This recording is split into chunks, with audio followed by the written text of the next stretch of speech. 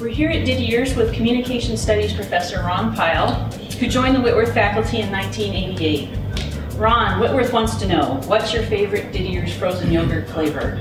Today I'm eating French vanilla with the huckleberries. I would not eat French vanilla alone, that we call the naked French vanilla. I would not.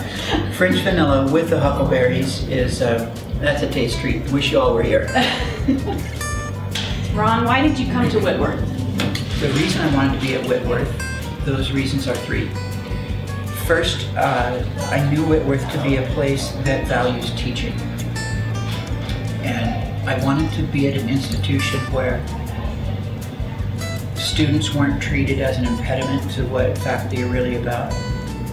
There's almost no place that I'd rather be than in a classroom with the electricity that happens there when students bring so much to the learning. So I wanted to be at a place that values teaching. I wanted to be at a place that values the integration of Christian faith and academic discipline. The third reason that I came to Whitworth is that I knew it to be a place that values the relationships between faculty and students. Tell us about a Whitworth endeavor that you're involved in and excited about. What's coming up for you that you're looking forward to? Well, coming up in the very near future, for the last 6 years, have been part of the South Africa study program. And we go again this January. That class is a tremendous experience in a whole host of ways.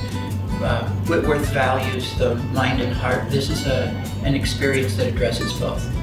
One of the experiences we have in Cape Town is to do a homestay in a black township.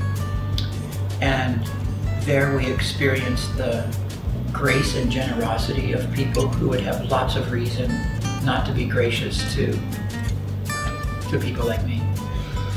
So we get our students in touch with some black South Africans. We get our students in touch with some white Afrikaner families and do homestays with them. In Durban, we get our students in touch with Indian Muslim families and have an experience in that culture. And travel, see a lot of the country, see some amazingly beautiful scenery. South Africa is a country of incredible contrast. Almost unbelievable beauty and almost unbelievably crushing poverty, sometimes side by side. Maybe the clearest indication that a class is affecting a student is that the experience of the class transcends the semester.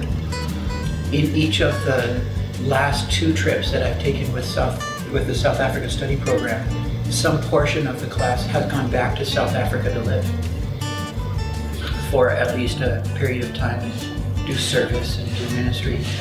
What some of our students encounter there so ends up affecting their lives that they come to the conclusion, after I'm finished at Whitworth, I need to do something about this.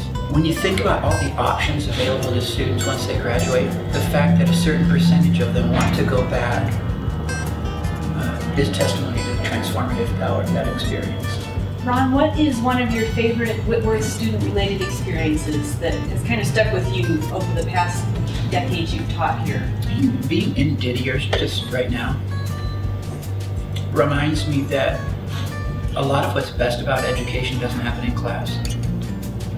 It's been traveling with students, whether it's South Africa like I just described or across Europe. Witnessing the enthusiasm with which students are engaging what we're experiencing together is so rich. Taking long car rides or train rides with students who decide to let me into some part of their life and hearing about who they are and enjoying the almost indescribable richness of human contact and what happens when lives intersect. So much of that happens outside of class. Ron, thank you for taking part in our inaugural Didier's Tuesdays at Whitworth. It was wonderful to have you. Thanks. Great to be here. Thanks for having me. Thanks for the yogurt. Here's to Whitworth.